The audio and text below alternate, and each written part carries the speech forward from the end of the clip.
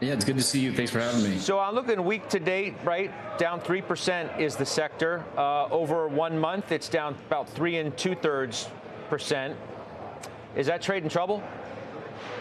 Yeah, I would say it is.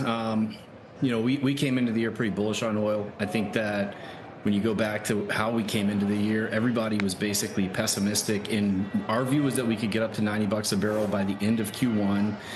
But we did think that was a soft ceiling, and it was one of those rare times where the market did exactly what we thought it would do. So we got up to like 90, topped at 92, and then we looked around, and everybody had kind of piled onto the trade. If you listen to the kind of the average generalist that comes on your show, energy becomes a very consensus call around the beginning of April.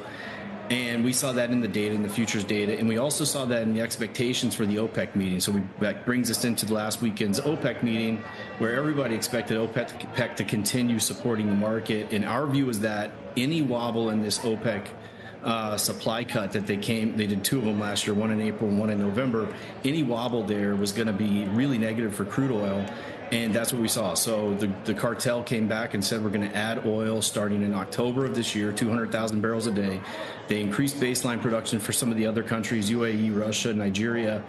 And the market has basically puked out on that. And I think there's going to be persistent weakness for the rest of the year probably. I think we've seen the crude oil for this year. But I mean, there's not the most direct correlation necessarily between what crude is doing as a commodity and then what energy stocks are doing as individual names, right? I mean, you look at crude at 75. There are probably a lot of energy companies within the markets here that are printing money at 75.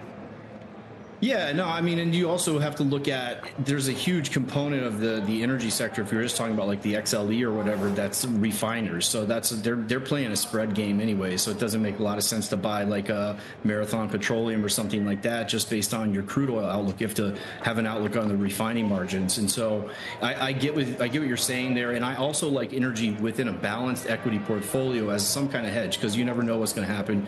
I could be wrong. Geopolitical things could happen that could cause oil to spike, and that's negative for stocks and bonds. And so energy does things in your portfolio that nothing else does. But if you're asking me on a standalone basis, anything with a really strong oil beta, I think is going to suffer on a standalone basis going forward, at least until we get a lot of pessimism back into this market, get everybody back on the other side of the bearish side of the boat. I see here that your base case is a broadening out of stocks. Why so? Okay, so I think that your last guest and you had a good conversation about this, and honestly, it's really the most important factor in the broad market right now. So the base case, so we've had a really strange breadth divergence, and we've had a few of these. If you go back to last year, we had one in May, we had one in November, and now we're getting one again. And the reason you have to give, I think, the benefit of the doubt to the trend that's in place, which has been these mega caps run, and then the rest of the market catches up. We saw that last year a couple times, and that's the setup right now.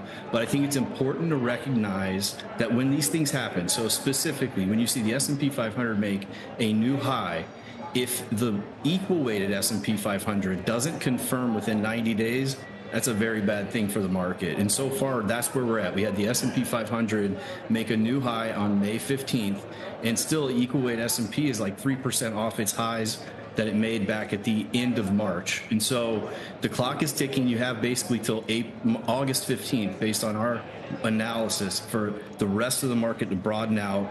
That brings the Fed into play next week. I think that's going to be a huge, huge issue, and something that's going to really decide whether this market broadens or falls apart because of weak breadth.